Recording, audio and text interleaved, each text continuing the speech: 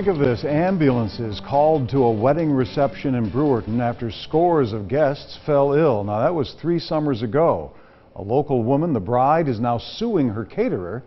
She says they were responsible for the illness. ABC's Amy Robach sat down with this couple after they said their wedding reception was simply ruined.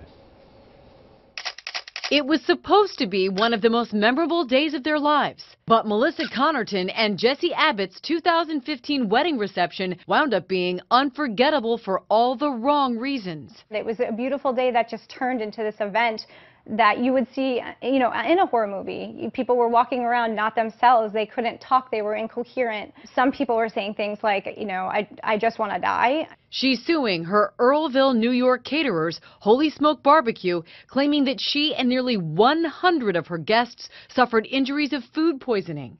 The bride describing the scene as apocalyptic. 9 ambulances rushing to the venue. This red tarp designated as the area to triage the most dire guests.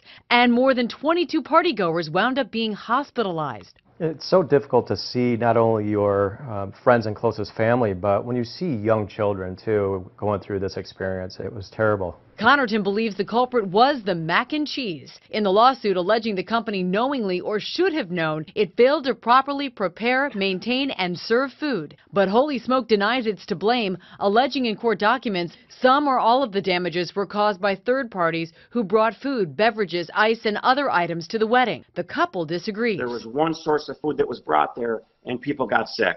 So they had to get sick from something. The New York State Department of Health tells ABC News that following the reception, it tested samples collected from ill individuals and the results were positive for staff, but that there was insufficient information with which to identify the food that was the source of the illness. The couple now hoping to put the day behind them. I didn't imagine my wedding reception to have this happen. I didn't imagine my friends and family to become ill.